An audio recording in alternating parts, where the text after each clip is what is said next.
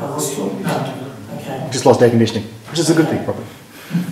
So, at the moment we're growing on an incremental basis. A lot of our work is actually on dealing with the stakeholder groups, the other departments, the agencies. We're organising to do a roadshow around RDAs. They have been alerted through our normal channels, but I have my concerns over whether that actually reaches everyone at a deep enough level, and we are going to be running around showing them how it works. It's fantastic that you're at Dora, and I think that's a site that has fantastic potential. I'm a little bit disturbed by the fact that it's described as a whole of government approach, and I don't know if anyone in local government in any of the associations or the Centre for Excellence in Local Government that I work in who know anything about it. And in fact, I was at a function last night where the Minister spoke for nearly an hour and didn't mention it at all. So I wonder how engaged local government's been in the development process and to what extent their needs have been incorporated into the project. Not much at all. In fact, now you're aware, so that's a good starting point. That is a good start. So RPAs aren't a level of government. I think that's a really important thing they're not. They're not. They're not. Where we've started is with RDAs, because they're the groups that we directly deal with. Local governments are still a challenge for our department because we're still staffing up. We're not even a year old yet, and we're still working out, what we want to be when we grow up in that regard as a department. So I think, our engagement with local government at this point isn't as good as it should be, and it is improving, and we're working on that quite a bit. I wasn't aware of the Minister's speech. I've been out of circulation for last week. No, he didn't mention that, but I'll talk to our comms team about that, make sure it is included in all of those things and it doesn't get missed out. Look, for local governments, I see it becoming a tool that basically allows them to do the things they can't afford to do, some of the things they want to do in engagement activities. And I know, Bang the Table, Collab Forge and various other organisations are intermediaries they can bring in at a reasonable cost, usually. But there are challenges when you don't always have that kind of budget, or when the conversations, just aren't as rich as you want over time. They're fairly short time spans. So what we're starting to do at the moment is we're starting to talk to local government associations, and we know they're not going to get to local governments involved either. And we do have a couple of speaking things coming up at local government conferences, and we're going to be basically, a lot of it is pressing the palms, so we're going to be working through that. We obviously can't go and visit every local government, just because of the number, so trying to get the word out through various channels, and we're aiming for the particularly web savvy ones to start with, because they're the ones who are more inclined to actually say, I see use in this. And also the ones who are more likely to be able to give us advice back to say, this is what you need to do, or this is what you need to not do. Yeah, we're actually also compiling some quite significant databases that have been funded by the department. Yes, so we should probably talk about that. Definitely. So this is how we're starting to build the relationships. As I said, we've released the beta site. It's there for us to start those conversations on.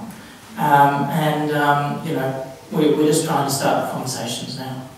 Sure. I'm going to ask a more technical question, because I see a great way for this forward, particularly if we're trying to find my local hospital or a local agency or something. This is an interface for a normal PC or a laptop type user that I've seen. How soon before we see a true mobile thing where it just automatically knows where I am, or can use my location service to find me, and then I can just have to push a button, because that's the way we're heading now. It's like having to type information in where I am, or select where I am. It's, you know where I am, and tell me all the things around me. Yeah, we've got a couple of chicken and egg things going on there. I don't know why this keeps coming in and out. The first thing is we need to have enough data in there to make it useful for people, for it to be mobile. So we're working on the data conversations with agencies now. It's not necessarily simple to get data sets from lots of different agencies and put them into a single interface. There's a lot of thinking that has to go into that. Some of the data sets aren't geospatially mapped. Some of them, have different levels of accuracy or completeness. Also, there's various stakeholders and ministers and senior executives who need to be satisfied that, you know, that people won't be able to look at it and suddenly draw the wrong conclusion, whatever the wrong conclusion happens to be. Which of course people, as we say, we're using public data. All of this is out there anyway, so if people want to draw their own conclusions, they can already do that. So we're not, you know, doing anything unusual. The whole website is built on Drupal, so that makes it very easy for us to basically extrude it out in mobile fashion. So you know, that's a fairly simple process for us. So, and we do really see a strong need for mobile, particularly on smartphone platforms in remote areas of Australia. We're going to go that direction. But particularly we want to have a good look at how we actually make the conversations effective on mobile platforms. Because even more important to us than just having the data available to people is actually to let them have a voice in the conversations. Because we actually do want to hear from these people. We do want their voices in there. And that's been a very hard thing to get without actually sending out people on the ground or going to specialist, you know, agencies who go out there and do it for you, and hopefully they're not presenting their own biases. Yeah, but we have time, but it is something that's definitely, you know, on the roadmap. How does this fit in with, say, my school? So can we match into it, or? Well, we're not replacing the other sort of groups. And this is something where, you know, there isn't a top-level strategy at this point in government over these sites. And I think that will evolve over time. Data.gov.au is a catalogue, so they point you to the data sets. Some of them they may or may not store. We're the presentation level for those data sets through my regions. And all those other specific ones serve a lot of agency functions in terms of meeting their communication information needs.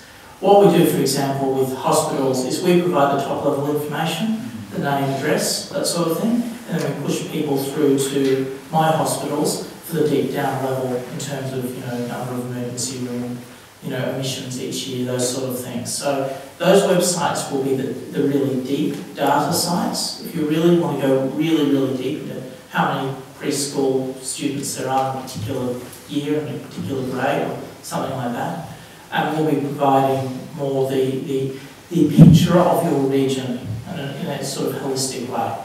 How that integration goes in the future, who knows? Because really, it's data is data. If people decide to drill into it in one place rather than another, then who are we to say no? But we've got all the agency silos and relationships and things that sort of don't quite work in that regard. Craig, you've got project information like expenditure in regions. Did I hear you say you also have grant information? We are looking towards it because the agency also looks after grants linking. So I'm currently working to try and get up to actually integrate grants link into it. But not just in terms of finding grants, but also in terms of reporting back on what's happening. But that's going to take a little bit of time. We had to get the website actually built and launched before we could do a lot of this stuff, because people have to actually see something and be able to play with something, and you can play with it. You just go to myregion.gov.au, it's there. And people have to play with it before they can actually start to conceptualise what it could be. You could be launching for years if you waited. Exactly. And we're trying to follow a launch fast, you know, and build approach. Because I think that ultimately will end up in a better solution, and it will end up better over time, but initially you end up a bit sparser, so to speak. Any comments, questions, ideas? What should we have? Yes? I was just going to ask you, how do you think this fits with other services, such as ones coming out of Agemo, GovDex, GovSpace, and where do you think this sort of meets a different need?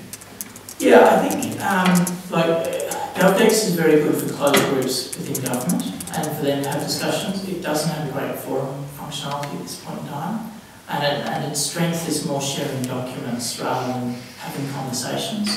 GovSpace is brilliant for the blogs and for the fast websites that you need up very quickly. But again, it's you can use it for consultation, but again, it's each one is a discrete entity, and it happens, it's done, and then that information all disappears into the bowels of an agency and never gets seen again. What we're trying to do with my region is basically it has an ongoing funding. It's designed to be an ongoing business intelligence tool for government. That's the way I describe it to govy people, because they understand business intelligence. But what it means is they basically are able to, over a long period of time, build pictures on people's views and behaviours. And I think the issues that we have with the GovDexes and GovSpaces and all the little pop-up consultation tools, and even things like Future Melbourne and SA Plan, what those things all suffer from is they're there for a moment of time and they're gone. And then when they're done again, the intelligence is not always translated seamlessly, so you're not getting a picture of how Australia is changing or how parts of Australia are changing. So we're trying to have something where we can actually track it over time. We'll also be building in things like various sorts of authenticity tools and things like that. So if someone regularly says things that other people think are rubbish, they're flagged as that by the people concerned, by the community, and then we can actually start weighting opinions from discrete identities. We don't need to know their name, all we have is even taking advice from the ones who answer. In this way, we're starting to be able to say, okay, who should we be talking to? And that doesn't just mean academics or stakeholders. That also means the people in the community who are passionate about, who have spent a lot of time learning about it and have some very definitive views which are quite well formed. So that's sort of where we're going. It is a long-term picture. I mean, where is a lot of your data coming from? Because I know, like, from a personal experience at immigration, we sit on mountains of data. It's not public. Yeah. There's a question of whether it should be public. Is it FOI, that sort of stuff. Yep. And I know, it's very common for the ABS to have that sort of stuff. And their data's fantastic. Are you guys looking to get right into the heart of federal government departments to get every single little thing you can, or is it more just a? Well, it's not going to be in everything, because there is some data that government holds that can't be released for security or privacy reasons, and there can be other reasons as well. And frankly, we're not, as an agency, we can't go and say who should release their data to us and how we can then use it. At the end of the day, what we're doing initially is we're picking up on public data, so the ABS is a really key supplier for us. They're also important because they get a lot of the state data, and the states actually have a lot more of the interesting data than Commonwealth does, frankly, because they actually have a lot more place-based data. And it gets down to, they get a lot of that from local government as well. So trying to pull all that together in itself is a massive undertaking. Where your data is not released publicly, well, we're not going to include it because you need to make the decision to release it publicly, and then we'll make a decision on including it. It's not a kind of, you make the decision first. But me personally, in the way, we'll run these things is we'll be advocating, the open government line, the data.gov.au line, and, the FOI. If it's data that can be FOI, then why not release it before it gets FOI, so that you can manage the process rather than have the process controlled by journalists. Because a lot of it, is a lot of the data we actually hold. If we actually released it, there'd be very little interest in it anyway. But if we can actually build it up into something that's useful for people and where they live, one of the things I would love to see is sort of migrant settlements, where people have settled across Australia and different communities that have formed. And I can understand there can be sensitivities around that, saying, people will choose not to live in a certain place because they see that it's full of a particular group that they don't want to live with. But the fact is that they can drive around the streets and probably pick that out themselves. So, and in some senses, if those people did move into those areas, you'd probably end up with potentially more issues anyway. And don't people have a right to know anyway? So that's sort of where you have to weigh it up. But very interested in that sort of information from you guys. Craig, using a platform like this for consultation, I think could be quite powerful, particularly for a lot of agencies find themselves in situations where they get asked to do some consultation on something and they don't